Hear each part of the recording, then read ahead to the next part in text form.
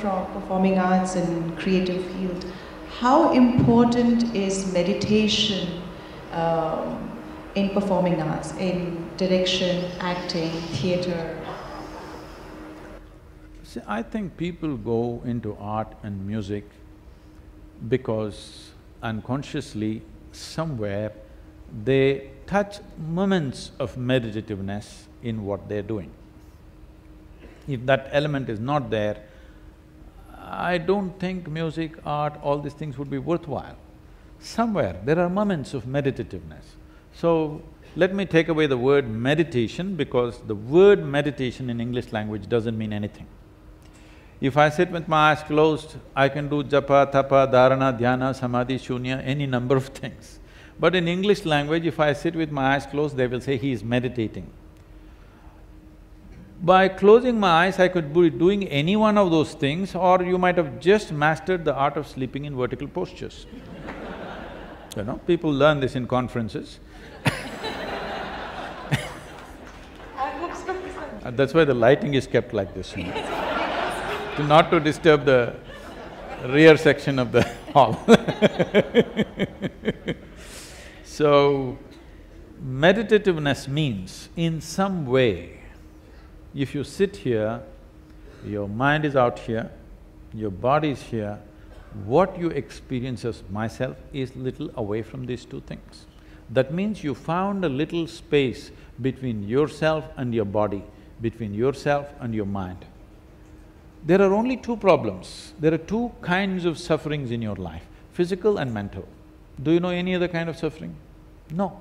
Once there is a space between you and your body, between you and your mind, this is the end of suffering. Once there is no fear of suffering, that no matter what happens, this is how I will be. Once that assurance is there within you, then you will walk your life full stride.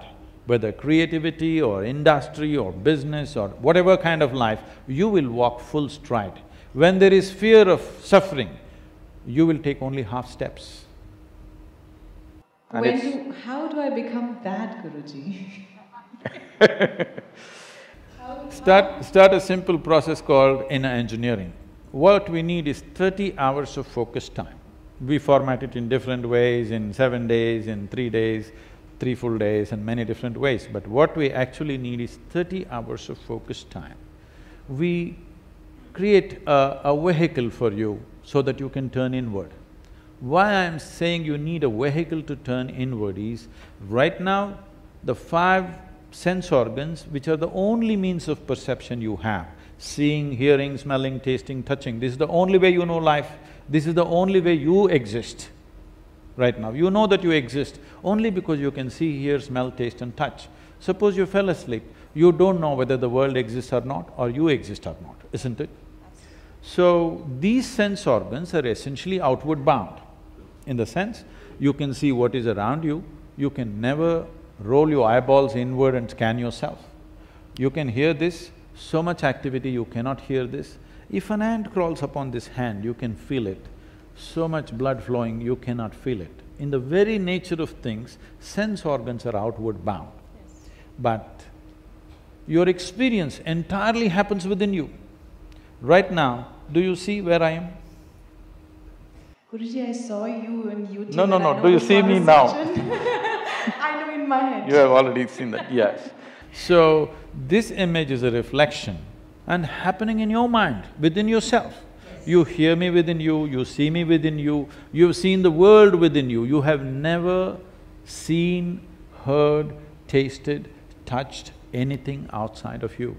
It all happens only within you, never happens outside of you. Or in other words, the entire experience of life is being generated from within.